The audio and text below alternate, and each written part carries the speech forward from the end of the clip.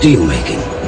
The process basically starts with the production of iron, of which the raw materials are iron ore, coal, and limestone.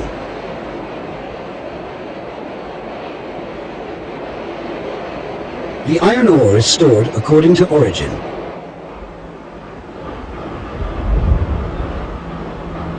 Then the various sorts are reclaimed and piled in layers on a fines bedding.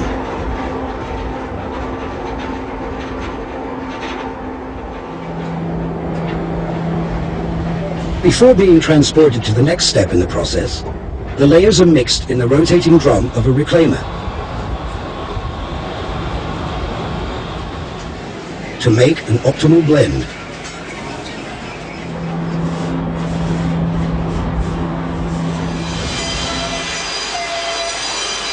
Via a transporter rolling over a furnace, the other raw material, the coal, ground to powder, is blown into the furnace.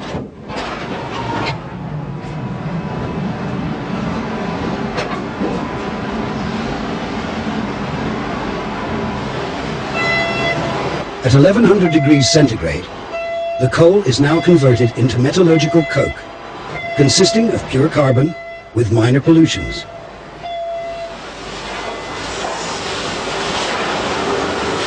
Removed from the furnace, the metallurgic coke is guided through a quenching station and will, after cooling, be screened into large-size coke, termed lump coke, later on to be used in the blast furnace, and small coke breeze, to be used in the sintering process.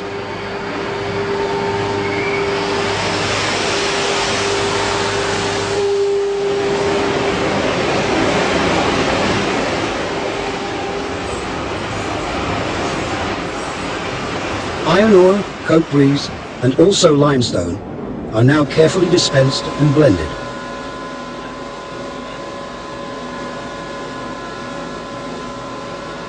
This blend is spread on a strand, which slowly moves under a combustion hood.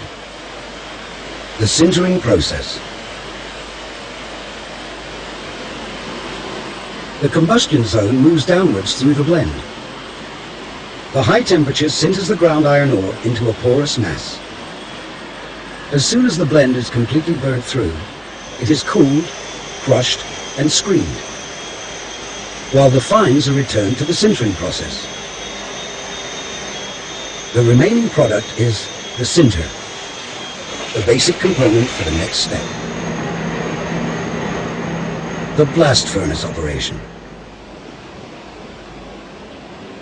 Sinter, lump coke, and limestone are, via conveyor belts or skips, transported to the top of the blast furnace.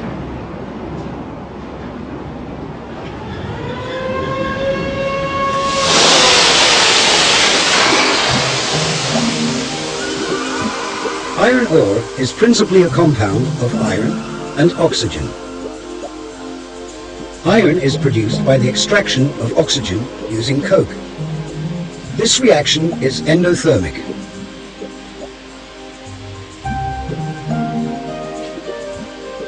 To sustain the reaction, extra coke is injected together with hot air.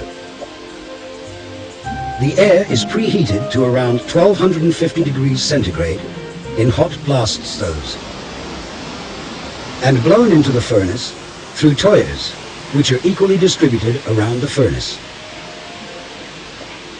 Moving downwards, the sinter, coke, and limestone are converted into liquid iron and slag.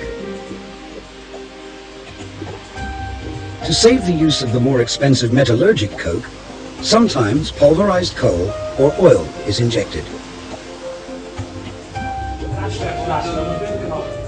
By computers, the process operating parameters are kept under close control.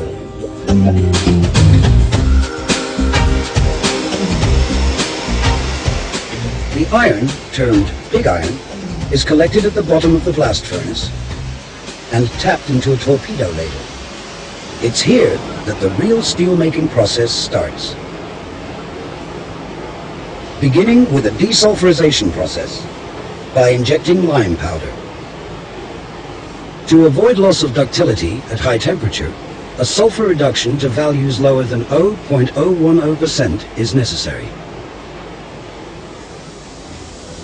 Now the liquid pig iron is transported to the steel plant.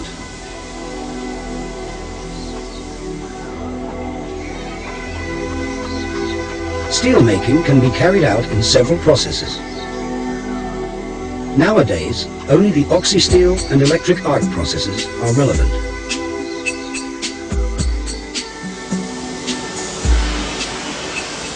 In the oxygen steel making process, the liquid pig iron is transferred into another ladle.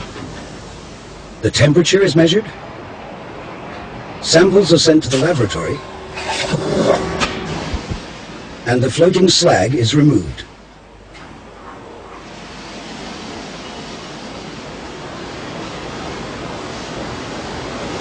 The liquid pig iron is now poured into a converter.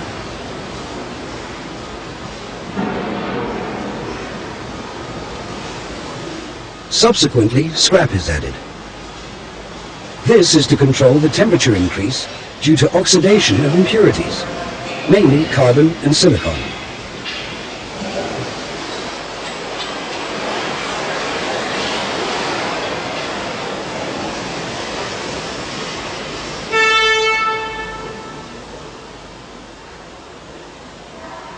By means of a water-cooled lance, pure oxygen is blown into the bath. The impurities are oxidized to slag, floating on the bath surface.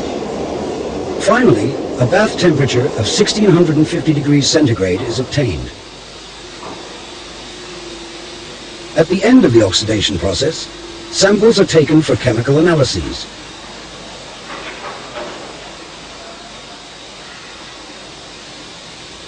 Within 5 minutes, the results are presented on a screen in the steel plant.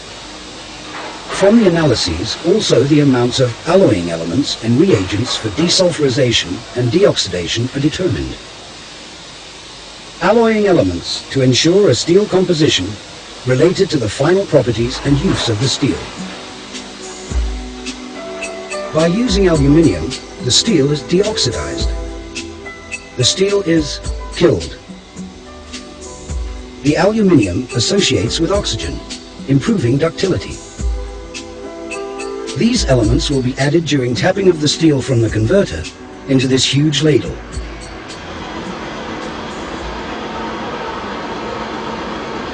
The ladle is placed under the converter. Steel and slag are poured out of the converter separately.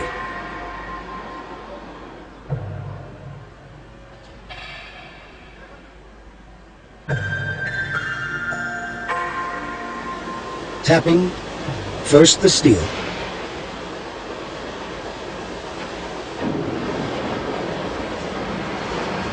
After that, the slag.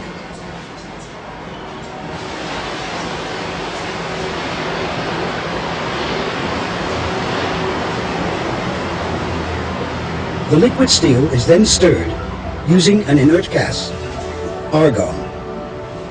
This to ensure composition and temperature to be homogeneous throughout the ladle. In addition, the gas bubbles float out impurities, which are absorbed into the slag.